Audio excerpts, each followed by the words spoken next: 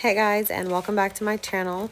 Today we will be installing a 24 kW generator with a 200 amp service rated transfer switch. And I'm going to basically take you guys through exactly how you go about installing a transfer switch, an automatic transfer switch, along with your service. So the main concept here is basically removing the main feeder wires out of that main service panel and transferring them over into this transfer switch, and then your transfer switch, being your main disconnect, will bring wires down back into your service panel, so that way when the power goes out, the automatic generator senses it, flips the generator on, and calls power from the generator into your panel, and basically runs your whole house. It's that easy. So today I'm going to be installing this 200 amp generac transfer switch, and I'm going to run into a few problems here and we'll talk about them. But first thing we're going to do is mount the transfer switch. I'm drilling my pilot hole so that way I can run my hammer drill through the concrete and use Tapcons to secure it. By the way guys, this little giant ladder has literally been nothing but saving grace for panels and transfer switch work. Something just like light, but something to get you a little bit higher than ground level. It's called the Sure Step. It's linked in my bio if you guys want to check it out. It's awesome.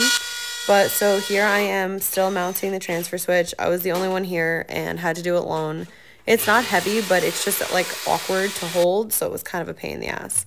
So then I sat down and wrote out exactly how I'm going to do my runs. What it said there was I'm taking the main service feeder out of the panel and putting it into a junction box because it's definitely not going to be long enough. So I'll be putting it into a junction box and then bringing new SCU cable in from the junction box into this transfer switch for my utility source connections. I'm using the Milwaukee automatic knockout set in order to knock out these holes. I'm going to be doing two 2 inches on the side. One of the 2 inches is going to be for the SEU, the main service cable, and the other connector is going to be 2-inch SER cable for the cable that's going from the transfer switch into the panel where the main breaker is in the panel.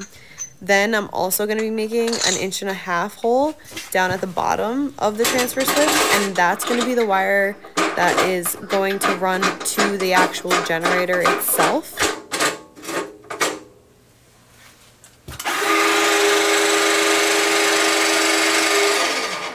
Knocking out of this is kind of hard because it's outdoor rated, so the metal is like extra tough to get through, and my unibit was really dull, but it's the only one I had, so I just was working with it.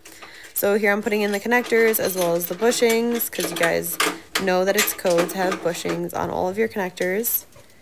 It was a little blurry here because of like the angle that I was at, but I was just making sure that I had a whole area to drill through the siding into the basement. So this is what the generac generators look like. I really like the generac generators. They're easy to use and they're easy to install as well. And they're actually really quiet when they turn on. They're nice. So I'm just taking off the back plate of the generator and bringing all my wire over. I didn't know how much wire I was going to need, so I honestly didn't cut anything. There were no pictures taken for this job, so I wasn't sure what I was going into. So I brought basically all the wire I had. I just didn't want to cut it and have the wrong cut and have to go back. So I'm drilling 2-inch hole saw knockout so that way I can snake my SCR in from the generator into here. I'm going to put all of my wires into the transfer switch first. That way they have something to hold on, and then I'm going to land all my wires. It's important that you land your wires in the right order because otherwise they're going to be tangled and the transfer switch isn't going to close. So all transfer switches are hooked up differently, but this one is set up so that way the top main breaker is the utility source connection, and then you'll see at the bottom where my left hand is, there's 2 sets of lugs right there, one lower and deeper into the transfer switch and one's higher up and closer to the outside. And the bottom is going to be your customer load, so it's what's going into that main service panel right there.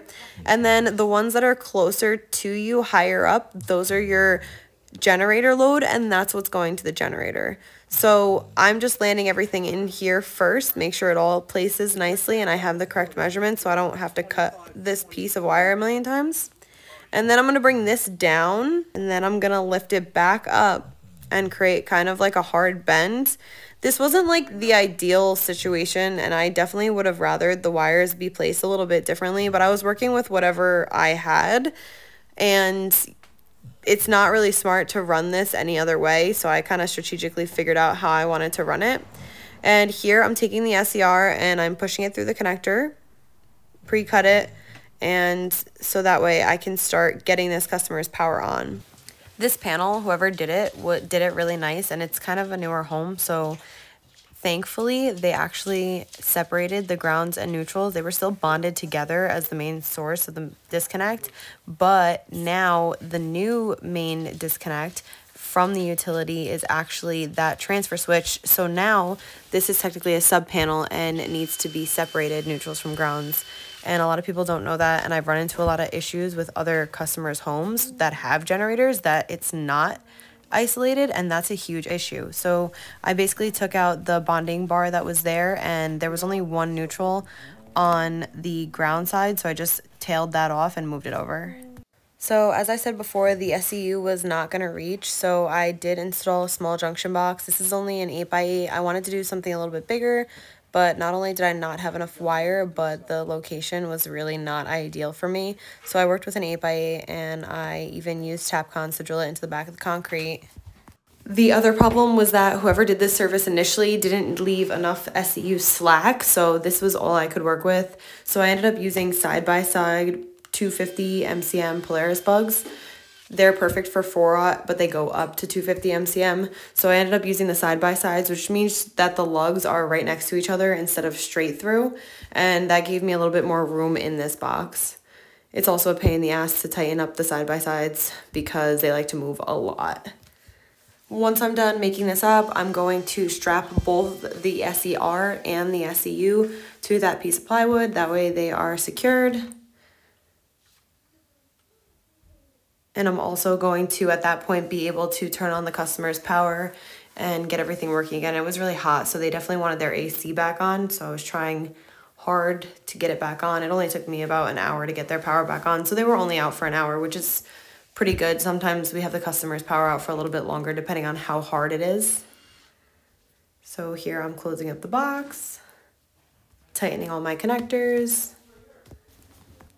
So once I did this, I turned the power on almost immediately. It's on at this point, and now I'm just strapping the service, and I'm actually zip tying the low voltage wires that I had pulled off the wall because I like to make sure that the customer's stuff is neat and tidy the way that I found it. This person's panel was really nice, so I didn't want to ruin the area. And this is the part where I'm moving the neutral over that was on the ground bar, and that's when I also took off the bonding plate and I isolated the neutrals and the grounds. So also at the bottom, you can see a little square box that wasn't there before. That's called a load shed module, and it's installed with a generator. When you're using like AC or something of that nature on the person's generator, you don't want it to overload at the startup. So that load shed module is going to be installed. That way their second floor AC works when the power goes out. Okay, so now I'm taking the remainder of the SCR that's coming from the generator and bringing it over towards my transfer switch.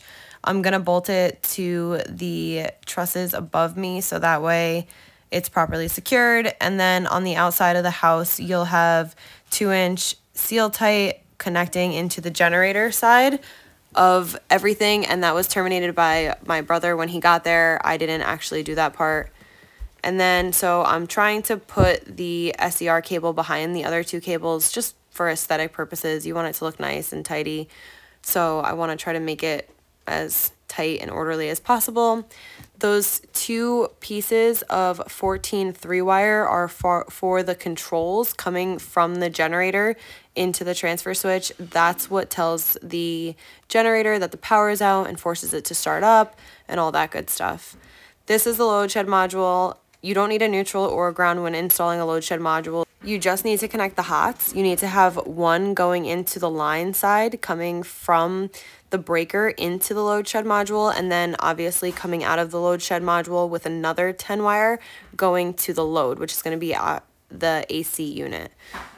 So this is what it looks like.